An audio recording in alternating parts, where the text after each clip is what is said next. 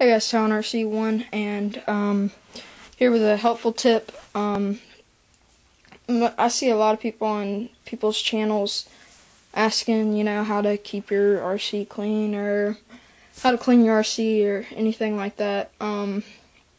This video is going to be a little bit of both of that. First off, I would highly recommend doing this to your RC. If you have a short course, this is what I did. My friend got a new body, so we trimmed it out, and the fender wells, you get these little pieces of Lexan. Well, if you put them right there, mud flaps. So Lexan, you paint Lexan, so I cut them out, and as you can see right there, I cut them out and painted some mud flaps. I just have to hold a flashlight up there so you can see. I did a little skull right there, and it actually doesn't look that bad.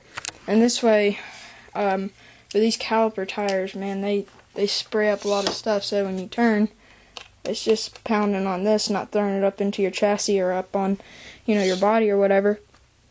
And I did the same with the other side right here. Painted them, and they're really, really strong. I just picked the whole car up with just the mud flap.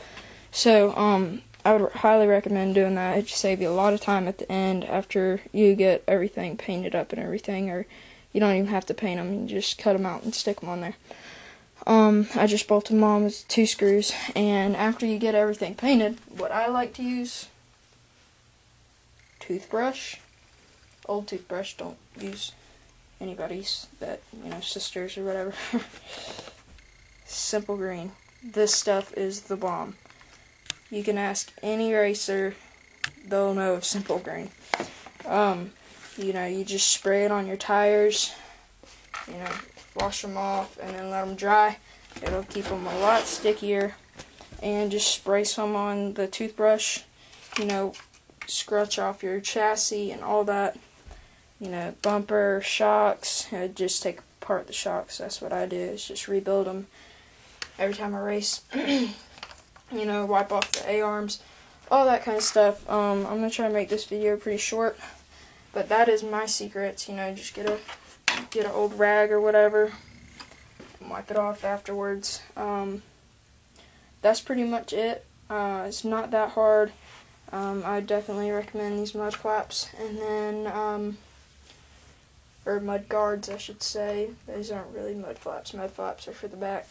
And then Simple Green, you must go pick up a bottle of this because it helps your traction, makes your car look good. It's just overall very good product. So go pick one of these up. You can pick it up at Walmart, Target, anywhere really, any grocery store, and probably the laundry detergent aisle or something like that. But for that, that is how to keep your RC clean, and maybe some materials to clean it with. This stuff is way better than Windex because it doesn't smell that bad, because Windex, if you're using it in your room like I am, it's so strong, and every time you walk in here you want to faint. But with that is how to keep your RC clean and clean your RC, and I hope you like it. Please comment, rate, and subscribe. You can find more helpful tips at Triple Threat RC, and that is my other YouTube channel that I share with Massville Hobbies.